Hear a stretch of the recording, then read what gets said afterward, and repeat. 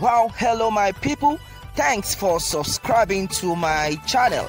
Your wish has always been my command. Thanks always. Well, meanwhile, this is another one. Alright, this is another one. On this one, it says, they are calling for my death. I am going to die anyway. Aïsha, Yesufu cries out, say she's not afraid. Aïsha Yesufu is a woman activist. She was among the leading persons who stood their ground during the End SARS campaign that took place barely 2 weeks ago. Despite the recent curfew put in place by various governors of some states as a result of the unrest caused by hoodlums, thugs, and thieves who took advantage of the situation a few days back. The protests in so many places have reduced. A lot of people are returning to their daily activities. Mrs. Aïsha Yesufu isn't giving up on the fight as she kept updating her followers of every latest happening. Yesterday, a video that went viral on social media platforms, which was reposted by herself, showed the moment a group of people made a short clip describing her as an enemy of Islam and a supporter of LGBTQ, and even made a threat to her life. Okay, and according to what she posted on Twitter, as you can see, she's saying, one set say I am homophobic, another say I am LGBTQ supporter. A 10-minute production was done portraying me as enemy of Islam and supporter of LGBTQ. They are calling for my arrest and that all Muslims should denounce me. In other words, kill me if they see me. Hashtag End SARS, Joe. Alright, well, in a way of redeeming her image, Mrs. Aïsha Yesufu posted various pictures of how she has stood against bad governance in this administration and even the previous one. She still could not figure out what our fellow Muslim family meant by saying she's one-sided in this fight.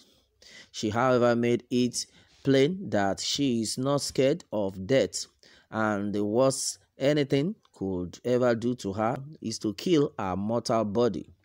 Alright, as you can see some other posts she had posted. Okay, on this one it says, as a little girl less than 10 years of age, I came to the conclusion that the worst thing anyone can do to me is to kill me, and that it is not the worst thing since I am going to die anyway. At 46, you think I am going to be afraid to die? Try again, we die here. Hashtag End SARS, Joe. Alright, as a little girl, yes, that's what she has said so far. Okay, and she also posted another tweet which says, who do you think is masterminding this cause for my death?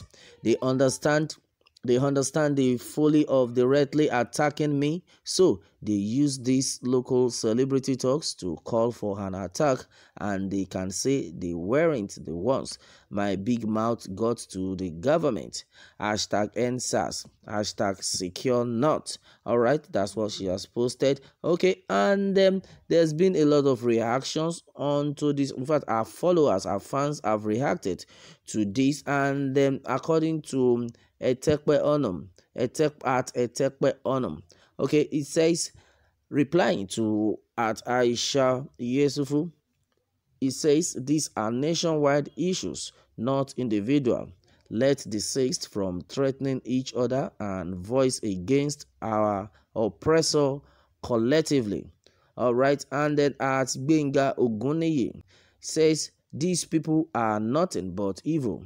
They can do and undo. Just be careful wherever you might be heading. But if anything happened to you, Nigeria is in problem. Our leaders are in problem.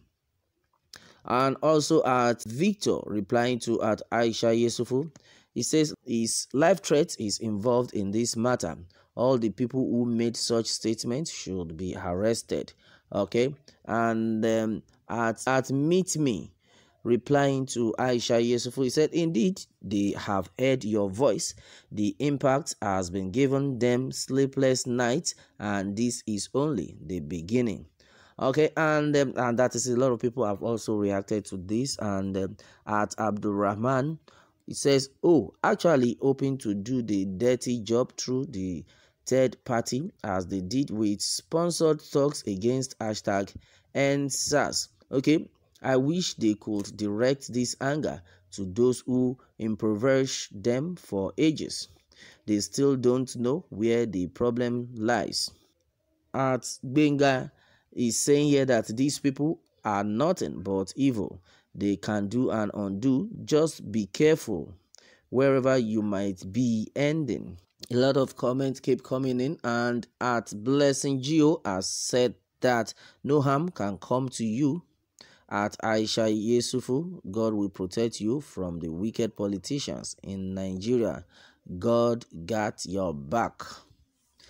Peradventure, they lay a finger on you that will call for another war. They killed innocent people because they know their secret is about to be exposed to the world.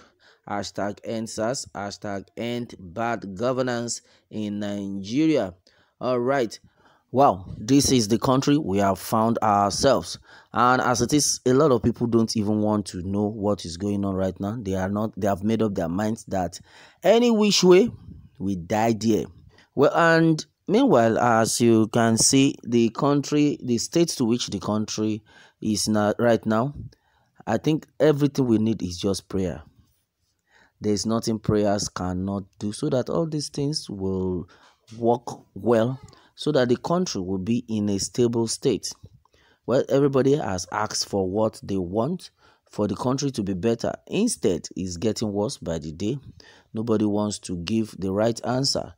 Nobody wants to do the right thing. I don't know why this has been like that. May the good Lord continue to protect this country. That is our prayer, and we'll keep praying. We know that one day will be one day God will listen to our cry. One day will be one day our prayers will be answered. One day will be one day Nigeria will unite, and I believe that in no time this will happen.